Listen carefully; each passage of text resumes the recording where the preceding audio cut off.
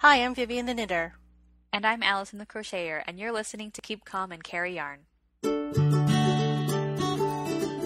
Thank you so much for joining us for episode 32 of Keep Calm and Carry Yarn, a knitting and crochet podcast brought to you by me, Vivian, and my daughter, Allison. I'm recording from New Hampshire. And I'm coming at you here from Scotland. Hello. Hello, everybody. Back to audio. Yep. Right where we're comfortable. Yep. Don't have to wear makeup. Don't have to worry about any of that sort of thing. Don't have to worry about the really poor lighting because now it's becoming autumn in Scotland and we no longer get the long, long days of sunlight. Oh. Wait, it's already started? Yeah, it's like 8:30 and it's not pitch dark, but it's pretty dark. Oh, boy. Yeah. So, this staying light until 11 p.m. business. Oh. That's pretty cool. Yeah. We didn't see any of that when we were in Scotland. I guess we weren't there early enough in the summer. Yeah. So do we have some special thank yous today? Yes, we do. Candy, who is Crazy Animal Zoo 257 in Ravelry, said hello. And also Christine, who's Christine Minnie. She said hello on our Ravelry thread, and she also left us a really nice iTunes review. So thank you, Christine. Yeah, it was really nice. Yep. So, did we decide on a BuzzFeed quiz? Yes. So I like the one that you pulled out, which was which Harry Potter and Marvel characters are you a perfect combo of? And like when I got mine, I made a funny noise. Oh yeah? Do you want to know what I got? What'd you get? I got Dobby and Groot. And just seeing their two pictures together, it's just like, they're just these brown, wrinkly things. Oh, that's so so it says, funny. You're a combo of Dobby and Groot. Like Dobby, you're not afraid to stand up for the little guy, and like Groot, you're rambunctious and love to have a good time. You're fierce, fun, and imaginative. That's funny. I got Hermione Granger and Black Widow. You're a combo of Hermione Granger and Black Widow. Like Hermione, you're a planner who likes to take control of any situation, and like Black Widow, you never back down from a challenge. You're cunning, intuitive, and ambitious. I don't know about the ambitious part. Wait, well. Why are you Groot and Because I'm not afraid to stand up for the little guy, but I'm also rambunctious and love to have a good time. Which Marvel character would you want to be handcuffed to? Okay, I feel like it wasn't a lot of great options. But I went with Shuri. Oh, I picked Rocket. Black Panther. I feel like Rocket is just this angry little thing, and you wouldn't actually want to be handcuffed to him. Whereas Shuri was the only person who seemed like you could have like just a fun time with. I just thought because Rocket always makes me laugh. And who did you pick to go to the U-Ball with? So you can tell this quiz was written pretty recently because two of the characters have been, newly created. So I went with Nick Young from Crazy Rich Asians, even though I'm not seeing Crazy Rich Asians yet. Oh, we did. We saw that. And what about? Wait, who did you pick to Nick Young attend the Yule Ball with? You also went with him. And what about how would your friends describe you? So the options were brave, ambitious, goofy, hardworking, loyal, or passionate, and I went for. So what do you think I went for? Loyal? I went with goofy. Oh, so did I. But I feel like that's more. Maybe my friends wouldn't actually describe me as goofy. Maybe it would be more like family could describe me as goofy. Like I don't know that my goofy side shows quite as much when I'm not with my 16-year-old sister. So how do we manage to? Well, I guess that's only two things that we picked that were the same. Yeah. Well. I think we got good combos. Yeah, even though mine's ridiculous. I can't believe I found a quiz that actually matches up Harry Potter and Marvel characters. I mean, the amount of BuzzFeed quizzes there are out there. Yeah, I guess it still surprised me to find that. Right. Do you have any whips to talk about? I do. I have one whip, and where is it? It's right here. You're looking for it.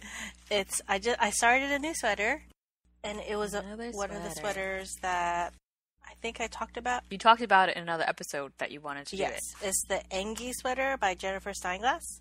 And I'm using yarn that I got in Edinburgh, the Martin's Lab. Pink. Yeah, the sport weight pink. And so the Engie has that sort of, is it Fair Isle or the yoke? I guess it's more Icelandic. Because it's a round yoke. And I even did a swatch, colorwork swatch. Mm-hmm. And so I've never done a sweater where you cast on, a provisional cast on, and it's like 300 stitches, a lot of stitches. And that's basically the stitches that go around your shoulders. Right, the widest bit. The top of your arm. And then you knit up, you bind that off, and then you pick the stitches up back from for the here. Knitting up part, is all the color work done on the up part? Yes, on the yoke. That's the word I was looking for. And I guess so. I guess this would be considered like a combo type of construction. How so? Where I've never seen it done before anywhere else, and then until I looked on Ravelry and I saw a whole bunch of other sweaters that were done like this. So I think a lot of her sweaters are she does like this. So I'm not sure how I feel about it, because I mean I can't really try it on this way. I mean I guess I can after I finish the yoke. Just wear it around your at this shoulders. point I can't. I can't, especially since I think the needles I'm using, the circular needles I'm using, is a little bit on the short side. And so it's all like crowded onto this circular needle. So what colors are you going to be using? So I've got the bright pink, a light blue, an off-white, and a purple. Very girly. And yeah, it is. I like it. And it's for me. Again, another sweater for me. And what kind of, what's the yarn feel like? I can't remember what the Martin Labs was. It feels very smooth. I also have some Quince & Co. in here and some Swan's Island. And I can't remember what the purple is, but I'll put it in the notes. Mm-hmm. The purple is nice too. Though they're all hand dyed. Oh, except for fancy. They're not all hand dyed. I'm sorry, I lied. 2 of them are hand dyed, and 2 of them are not. Oh, so your swatch, those are the actual colors you're using? Yeah, these are the colors. The purple is very purple. Yes, it is. It's very purple. But I guess there won't be that many of that, because no, that'll just be up here in the yoke, and then the pink will carry down to the body of the sweater. Right? That makes sense. So that's the only thing I have going on right now, other than my purse socks that lives in my purse. Yeah, big project though. Yeah, it's pretty big. What about you? I don't have any new whips. I'm still working on the Off Your Rocker shawl, which is by Rosina. I'm on the last of... No. I'm almost done with my 3rd ball out of 6.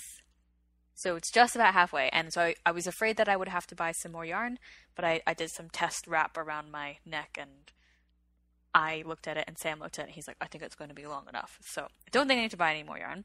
Depending. I guess if it just that's good. ended in a really tragic spot, I don't know. But so this hopefully. Is the one that it originally was a triangle shawl. You're making it more of a stole? Yeah. A rectangle? Yeah. I also sort of thought, I don't know, I have too many scarves, and I thought maybe, depending if I can bear to part with it, I might donate it to I was looking, I don't know if I already said, I was looking online for charities to, donate handmade stuff, and obviously you get the usual stuff for winter hats and gloves and stuff, or stuff for babies, and things like that, whereas something like a big shawl or stole doesn't really fit into the normal charities. But there was one website, which I don't remember what it was called, but it was an organization, or I don't even know if it's an organization really, or a group started by, or just a woman, I don't know, in the UK, and she collects stuff that people have made and distributes it to different charities. So she had a nice list of the different sorts of charities and what sorts of items they're looking for. And one of the things, the types of organizations that might be looking for shawls were organizations that work with elderly people, which makes sense. So yeah, that does make sense. So yeah, so depending on how I feel about it when I'm finished, I might think about donating it just because I don't need more stuff. And I like the colors, but they're not my most favoriteest, which is probably why I feel like I might be okay to give it away when I'm done. Or you can gift it to somebody. Yeah. And then I'm also still working on the French market bag by Two of Wands, and I wasn't that far along when we spoke about it last time, and now I'm nearly done. It looks like a bag. It's huge. Yeah, it's pretty big. I don't know what size yarn it calls for normally, and I don't know if this yarn even has any sort of indication of the weight on the actual yarn because it's just craft cotton. So the actual construction of the bag is a bit funny. It is very sack-like, and I think a lot of... It looks almost like a hobo bag. Yeah, so a lot of other of these sort of market bags, I think, expand from the middle, like in a circle. Yeah, okay. Whereas this one, you did the mesh stitch as a big rectangle, and then the way you sort of do your decreases to cinch it in creates this sack-like shape. So even though the space between the straps isn't that wide, the actual opening of the bag is pretty big. Yeah, I can see that. It looks like a hammock when you open it. Yeah, it looks like a hammock. So obviously I've not finished doing my decreases, and I might need to do more decreases than what the patterns call for because I think it's not closing up enough for me. Oh. Decreases along the edge? Yeah, so if it was a hammock, along the long edge, you do decreases to sort of cinch it up. I don't know. Like, just make this opening smaller to bring it up. So I'll have to adjust the pattern a little bit, but yeah, it uses a lot of yarn though. I think I have to go on to the third ball of yarn that I bought. Oh yeah? Yeah. So yeah, those are my 2 whips. That's cute. So, do you have any FOs? I just have one. It's a little one. I made another headband from my own pattern, the Millennial Pink headband, and I just made it with yarn that I got from the John Lewis sale a while ago. It's the Rowan brushed fleece made with extra fine merino wool and baby alpaca. So it's very fluffy. And it's very soft. So it's just sort of like royal blue. I did my pattern a little narrower.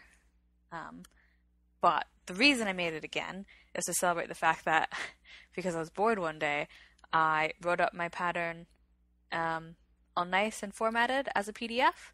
So now when you go onto Ravelry, you can download it as a PDF. Oh, nice. Good job. In both US and UK terms, even though it's basically super duper simple. There's pretty much no point in doing it, but I figured, if there were maybe other patterns in the future I wanted to publish, it's just gave me sort of practice or a base template to follow for future. And because I like to do that sort of thing, sort of graphic design. Yes, you do. Layout design. So, do they keep your ears nice and toasty? Yeah. I actually think I like the thinner version because it's smaller. It's narrower. Yeah. Plus, it doesn't use as much yarn, so I feel like I could get 4 out of the 2 balls that I've got, maybe even 5. I don't know why I'd want that many, but when your guests forget to bring warm weather or cold weather clothes, you just keep them in your drawers. But yeah, that's the only whip I had. Or FO. Sorry, yeah, that's the only FO I have. I have a bunch. All your different chair Well, socks count as one. Is that your bunch? they, You're gonna tell me you well, have yeah, I did the 12 chair FOs. socks. I didn't bring them up, but I made chair socks for the kitchen chairs because your dad likes to stick those sticky felt thingies on, and then after a while they start wearing away, and then you're just pushing the chair around on the sticky part because it's all that's left, and so it just makes a mess. And I'm like, you know what? I'm just gonna make some chair socks. So I experimented with the blue one, and then I made a bunch of the gray one. So I made chair socks enough for 3 chairs. Sorry. Yeah. And I have 3 more chairs to go. So those are done. So you say chair socks?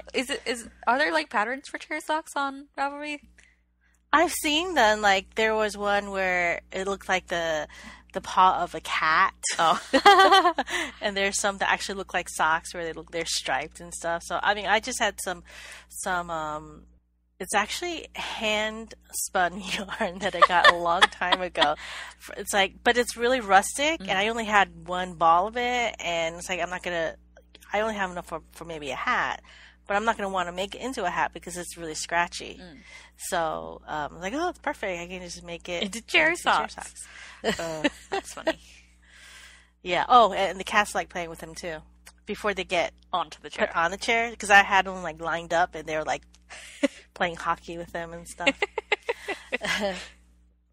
And I finished my Almost Magic socks. Yay! Yay! They look. So you know how you were worried about how the leopard print wasn't gonna turn out right. I think it looks fine. Like it definitely. It looks like leopard print? Yeah, I think it looks like leopard print. Oh, okay. I did the heels. The 2 heels are a little different.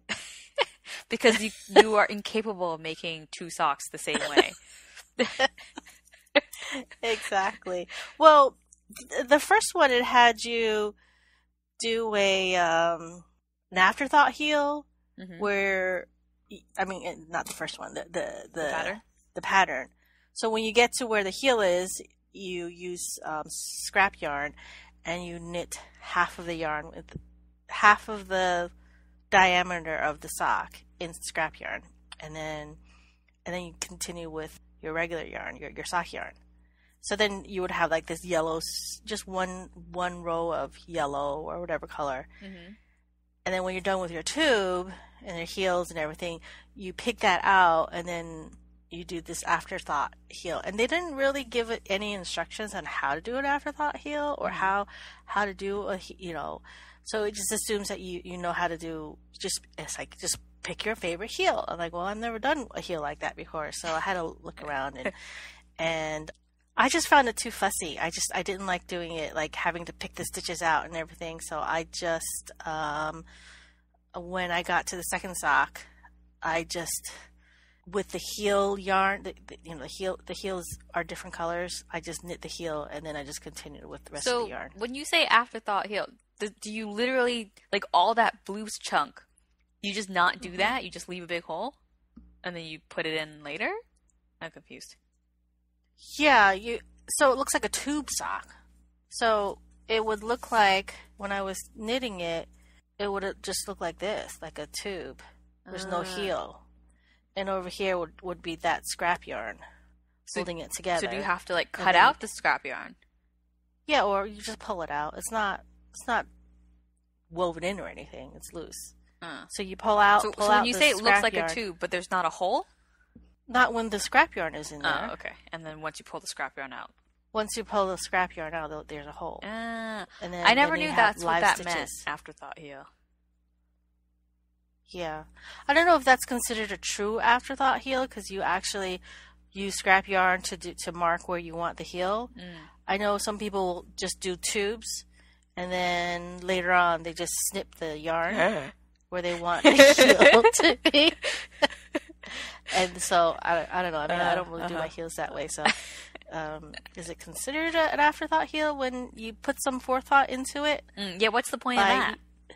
What's the point of an afterthought heel? Well, what's the point in putting the scrap, like planning where you're going to put the heel, but then not doing it when you get to it? if you're knitting for somebody, you don't know what their feet size are, and you do the tube, you do everything but the heel, and then once you get to that person, you can do the heel later. Does that make that much of a difference in the size of the sock, though? Yeah, if somebody has a really How big... you do the heel? Or people that like to use the sock machines, they crank like giant tubes, and then they do afterthought heels later on because they don't want to... But would they not have to do that snip method? Yeah, they and actually cut it. I think they would have to do the snip method. I don't know. I've never done a sock machine. So that's my Almost Magic socks, and they fit me. Nice. Oh, these are the socks that I wore during the tattoo. The one sock I wore one sock to, and then the other half a sock. Half a sock, yeah, as an ankle warmer. So they've already been warm, even before they were blocked. Literal ankle warmer, because that's all. It was only big enough to literally cover your actual literal, just literally ankles. Well, they kept my ankle warm.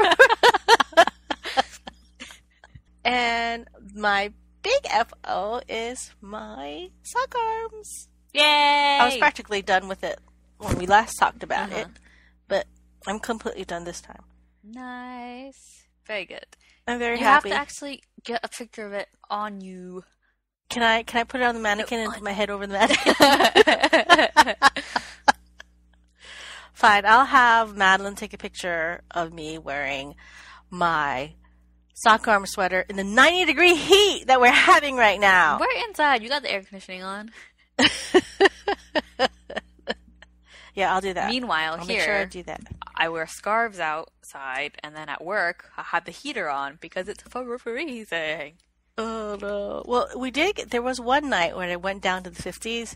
Your dad wasn't home. It was just me and Madeline. So we had all the windows thrown open, and we had our comfy blankets and our long pajamas on. Just for that one night. Mm-hmm. And then it got hot again. We don't have any mailbag, right? No, we don't have a mailbag, but I thought I'd mention I got a message from Kay from the Beatty Sisters podcast, really out of the blue. And it happened to come right after you messaged about that really nice iTunes review. Mm-hmm. And so Kay messaged me with the subject line, "Pay it forward." She was messaging me because someone had sent her some fabric. I am Ruth too on Ravelry sent her some fabric, and she just thought that was so nice that someone had sent her some fabric and was thinking about her, that she wanted to pay it forward. So she asked her podcast listeners to submit, I don't know, I think it was just anybody that had inspired them in some way, to nominate someone, basically. And then she was going to make project bags out of the fabric that she received and then send it to somebody that was nominated. And Bethany Crochets too nominated me. And how nice. She nominated me because she said that I inspired her to try making garments, because as sort of I've ventured into garment making, and she has too. And so I went and looked on her Ravelry page, and I saw that she'd made the ruffle sleeve cardigan back in June, although the little face that she chose was just the straight line face, so I don't think she was super pleased with it. But my response to that is just to keep trying.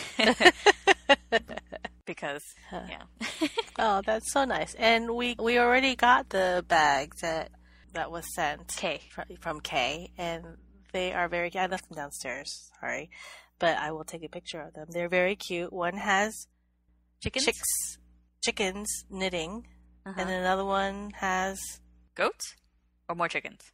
More chickens, but not knitting. And they're like that zipper pouch. They're very cute. Thank you, Kay. Yeah.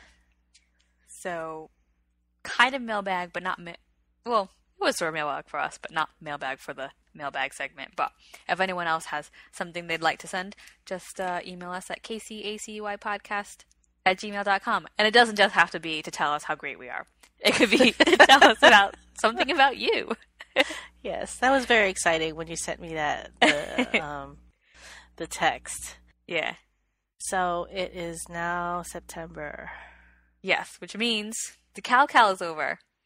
I feel like I haven't been posting that much on Instagram and stuff because we've just been really busy, and just I still haven't really gotten back into my routine even after you guys left. here because I had guests. Well, you after had more that. guests after. Yeah, that. I had more guests after, and then I had a couple days to just sit down and feel like I could relax, and then suddenly it just went away because we've got more guests coming this weekend. Oh, and you do. I had a lot to catch up on, and so I'd only just caught up on things, and now I'm feeling like I've got more to catch up on from the time when I was catching up on the stuff when you guys were here. So, yeah. You're falling behind. All that to say, the Cal is now over. So thank you everybody who participated and posted on Instagram and posted on the Ravelry thread, and we're gonna draw some prizes. Yay!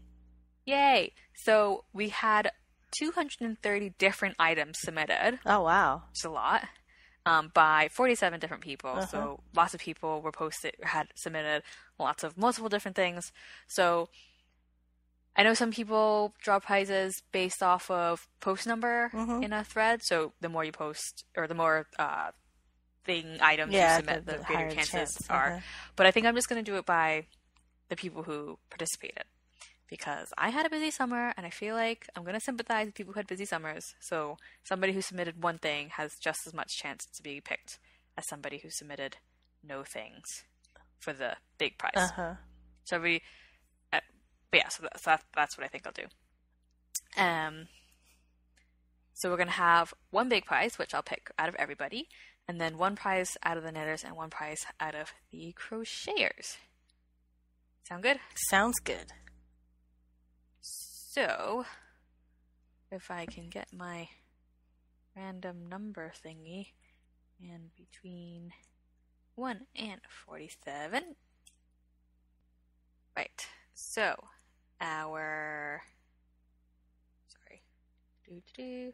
drum roll.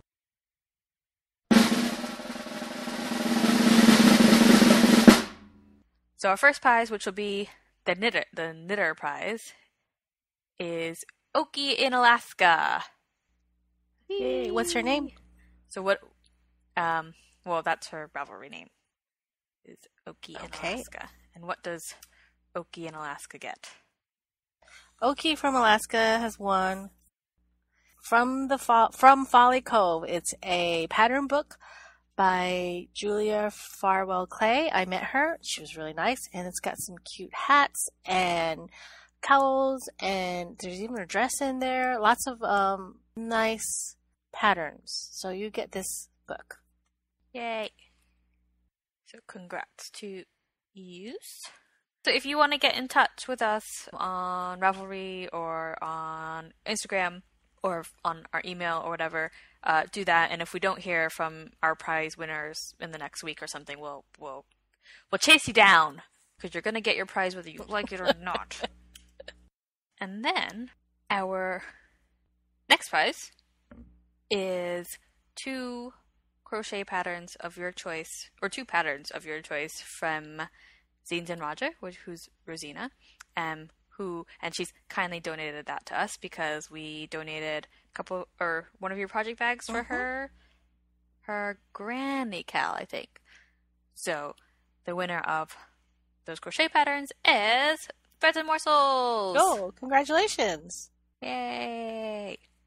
So yeah, if you just message us, we'll get you your things. Actually, we might just have you, we'll let Rosina know that you're due to be able to pick a couple patterns for yourself. And then before I do the big grand, well, actually no, I'll do the big grand prize. That will be picked out of the crocheters and the knitters. So anybody. And do you know who it is? Who is it? It's Wombat Knitter. So, congrats, Wombat Knitter. And you were actually very impressive because I think you had the highest score out of all the knitters, and you submitted the most amount of items out of everybody. 24 different items worth 49 different points, which included 3 shawls, 3 preemie hats, and 17 chemo hats, which you had taken and donated to the Radiation Center. Wow. So that's impressive. So many things, and we were really impressed by all those hats that you made. So why don't you let her know what her grand prize is? Her grand prize is a skein of Lorna's Laces shepherd sock, hand-dyed yarn, and a matching bag that's made from Scottish tartan from my shop, a little measuring tape, and some silk samples that I got. So the reason we were laughing was because you had impressed us so much with not only doing the most amount of things, but then, making all those Kima hats and giving it away. We were going to mention you as an honorable mention and just give you a few little prizes just for that. But seeing as you've gotten the grand prize, we'll probably save those prizes for another giveaway. But yeah, this works out perfectly. Oh, congratulations. Yeah. That was fun. So yeah, thanks everyone for joining in and adapting to the new point system. We'll have a think about it for next year, and maybe if I'm still in Edinburgh, change the timing of the Cow a little bit, just because August is so heckin' busy for me. And do you know what? I don't think I finished anything for the Cow. I think the only thing No, that's Really? not true. It's not. I finished my cardigan, and I finished just the intarsia crochet thingy that I did for the yeah. So no, not the bird, not the bird. Oh, sorry. the pencil case. The coin purse. Oh. Yeah, I finished the coin purse. That Faye, her what was the Steolic bag collection. So I did have some points to go towards the standings, which I didn't even mention. The final standings. What were the final scores? The final standings. So, in a stunning turn of events, the knitters won. No, they didn't.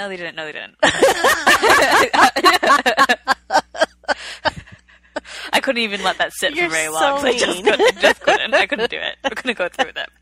So, the knitters had 351 points, and the crocheters had 442. So, oh, wow. We weren't too far behind. Less than 100. Yeah. 99. Good job, knitters. One day. Yep, one day. It's like, how can we jig the score table around so it doesn't seem suspicious, but it actually makes the knitters win? I don't know. I don't know. Well, yeah. I don't know what to tell you. I mean, if 80 more or 50 more hats were made, you guys could have tied us.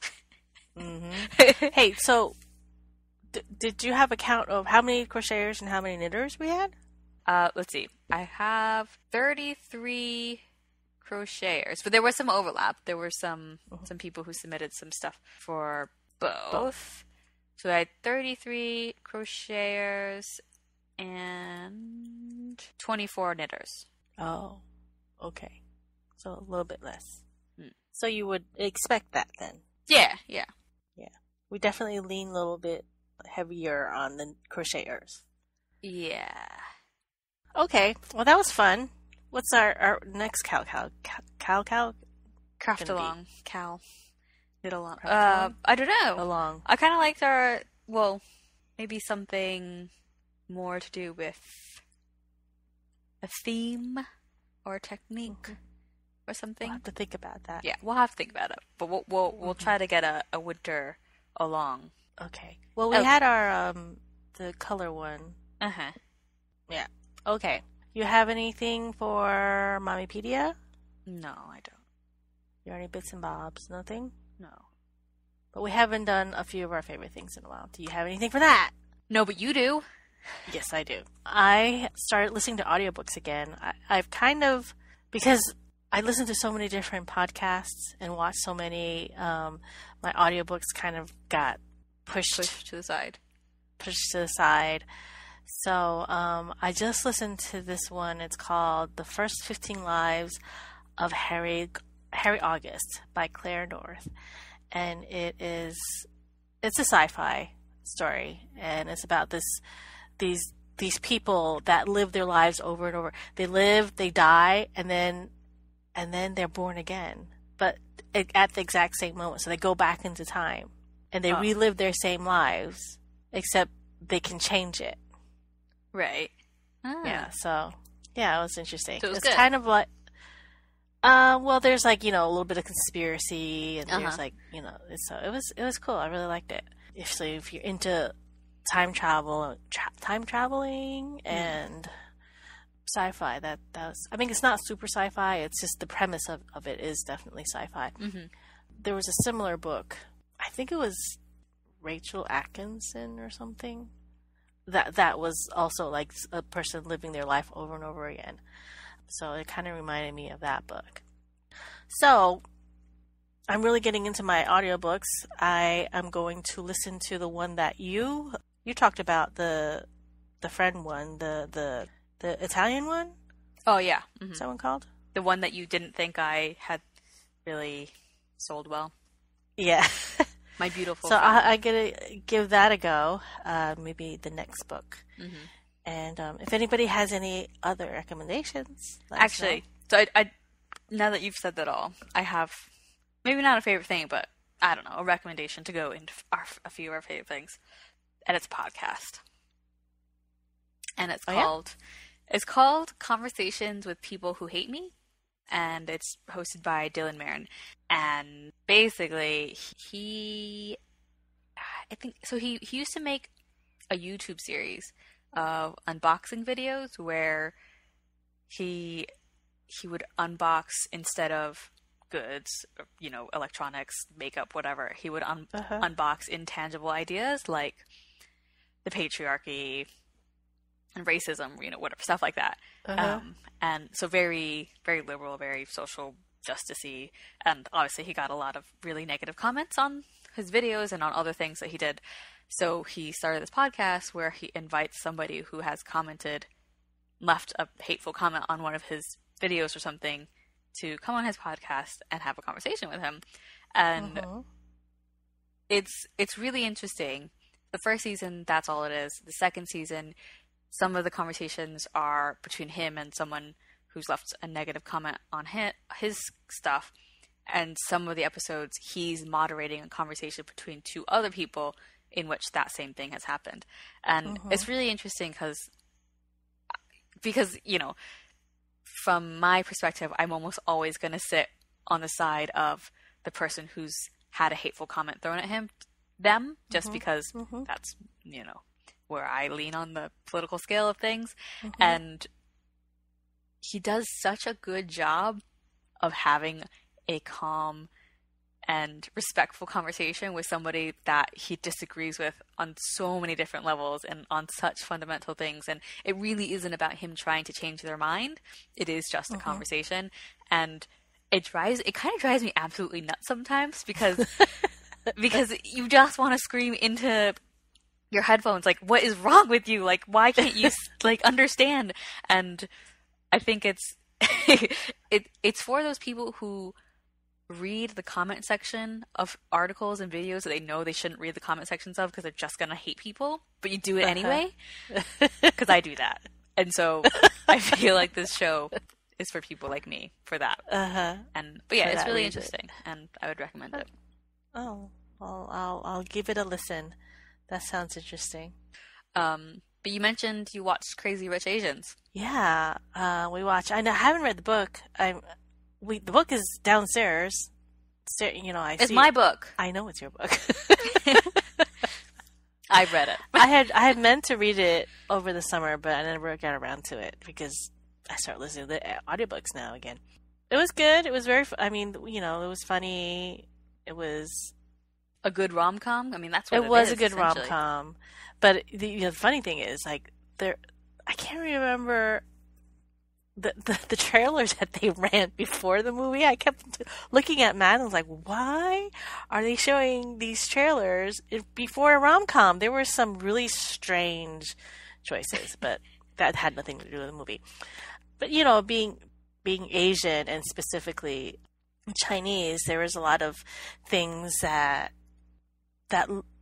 just, rung very familiar to us or to me. I mean, obviously, the Mandarin that was spoken, I can understand them without having to read the subtitles, but they were kind of going back and forth between Mandarin and Cantonese and stuff. So I wonder if that was on purpose or if they didn't think about it. It's like, oh, most people won't know the difference.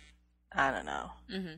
So that was a question mark. But the cast was superb. Everybody did really well, and the girl who played the best friend, Peaklin or something like that. The actress's name is Aquafina. She's a rapper. Yeah. She was also in Ocean's 8. I think she stole the show. She was hysterical. Really? I was like rolling. I've not seen it, so. It was, I won't tell you, but she was really, really funny. I really liked her. And, Rachel Chu, she was very good. And of course, Henry Golding, just adorable. So I'll just pause in case we have, because the reason I've not seen it is because, I would have seen it by now if I could, but in the UK it doesn't come out until November. Yeah, that sucks. So potentially there's, we've got British listeners who don't know what we're talking about, because it wouldn't make as much of a splash here, I don't think, as it would back home. For one, it hasn't come out, but basically it's the first Hollywood movie to star an all-Asian cast since the Joy Luck Club. Well, and that wasn't even all Asian. They did have like there were spouses that weren't Asian. Yeah, but I feel, but even to that extent, for the most part, like specifically, Hollywood. Because obviously, there's lots of movies that star all Asian because they come out in Asia. We didn't see it on the first weekend. It had been out for over a week when we saw it. And we saw it in the middle of the week. And Madeline and I went to our local movie theater. And it's just, there's usually never anybody there because we usually like to see the matinees because it's cheaper. And we go there and there's nobody else in there. And we thought we were going to see the movie, just the two of us together. And it was in one of the smaller theaters because they have different sizes. And, but no, there's an older couple of ladies. They did come and they sat. And I was just wondering, I don't know, as a non-Asian person, I mean, what their take on it would be versus watching it as an Asian American person, especially being Asian American, because there are certain things, like being called a banana, stuff like that, we know about, and it's just things that we've lived through, and a non-Asian person may or may not understand that. Yeah, but I feel like it's more about compelling stories, and if you miss a couple little things, if it's a good movie, that doesn't matter. But on a sort of another note, I'd mentioned on Instagram that I was watching Kim's Convenience. Yeah, we started watching that too.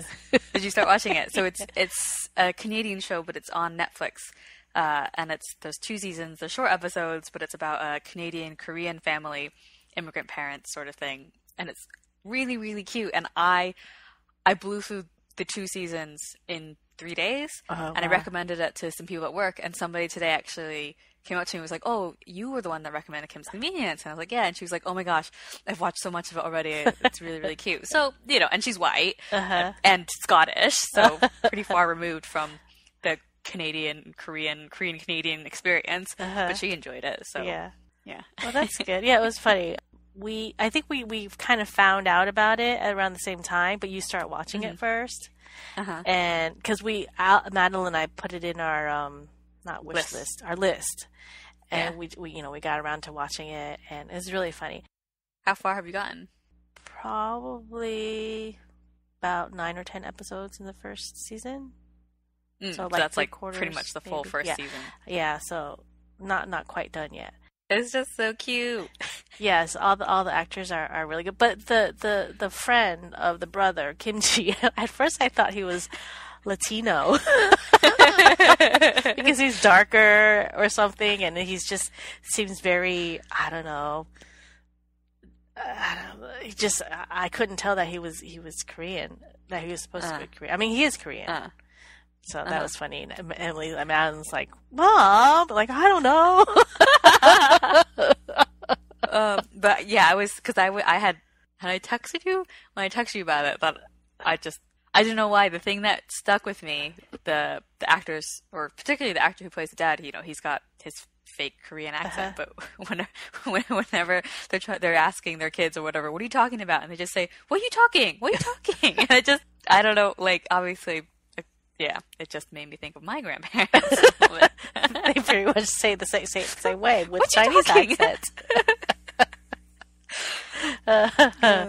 Yeah, so, I mean, even though they obviously, in real life, they don't have accents, their Korean accents are still Korean accents. They're not like fake Asian accents. I was actually reading an article. It was an interview with the actor who plays Dad, and he was saying how, his acting life, he's put on lots of different fake like Asian accents for different roles that he's had, but he always had this weird mental block with Korean accents, even though he's Korean, and he just couldn't do a passable Korean accent for the life of him. He talked about this one gig that he had taken, and he got the job, and he had done his audition with a Canadian American, whatever, his regular accent. And he got the job, but then when it actually got to the day, the guy was just like, "Ooh, do a Korean accent just to, I don't know why, but they wanted him to do a Korean accent, and he couldn't do it, so they had to give his lines to the co-pilot." And so he said that when he was playing a co-pilot. Oh, I see. In that role. Anyway, so they had to give the lines to somebody else, basically, because he couldn't do a Korean accent. And so he was saying that when he'd read the script for this, because it was a play before, it was written originally as a play. So he I think both he and she, the mom and the dad, were in the play. When he read the script, it just spoke to him, and somewhere deep inside him, his father's voice came out. Oh, yeah. So to him, he's playing it with his father's voice, and he admits that, it's not always consistent, it's not always perfect, and there'll be times where he is having to temper it a bit to make it more understandable or whatever, but to him, other people, mainly non-Asian people or white people, might find it uncomfortable that he's doing a fake accent, but for him, the fact that it is so much a part of the character, like the character is an immigrant, and it's all about his immigrant story. He wouldn't be the same character if he didn't have an accent, and him having an accent, whilst there are some jokes or some funny moments to do with his accent, like when he pronounces something and it sounds like he's saying something he's not, for the most part, we're not laughing at the accent, so we're laughing at the situation, which It kind of drives me nuts when you find like the fake Asian accent is usually they talk really slow and they cut off the consonants in every word. So that's like that fake generic Asian Mrs. accent. Kim in Gilmore Girls. Yeah, because she doesn't have an accent either.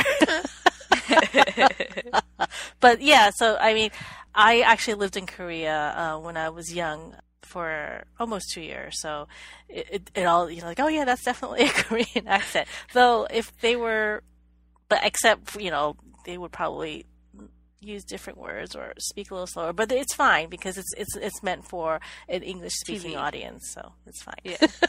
But yeah, so another recommendation of ours. You're getting all the recommendations on this episode. Yeah, 2 Asian and 1 sci-fi. And if you want another recommendation for Asian things, you should also watch To All the Boys I've Loved Before, which is a Netflix movie. Oh. Were you watching that at home? No, I watched it. It only came out like a couple weeks ago, and I watched it because I can't watch Crazy Rich Asians, so I was just watching everything else that's got Asian Americans in it. Okay. Anyway. Did you have any shop talk for us? Nothing specific. I am very busy sewing because, I was out of the shop for so long and not doing anything. I haven't had any updates. So just look out for an update coming soon. That's it. Okay. Well, I can do my thingy then. Okay. So you can find our show notes on our website, which is kcacypodcast.wordpress.com, and you can follow us on Instagram. Our Instagram handle is just kcacypodcast. My personal one is Allison here, and my mom's is upstate_Viv. Yep. Is that right? Yep. And also join our Ravelry group. Just search Keep Calm and Carry On Podcast in the Groups tab. And like, comment, subscribe, thumbs up, blah, blah, everything else on all the things. So thank you for listening. And remember to keep calm and carry on. Sorry, I just got quiet because I was eating a chocolate chip and I didn't want to make chewy noises into the microphone.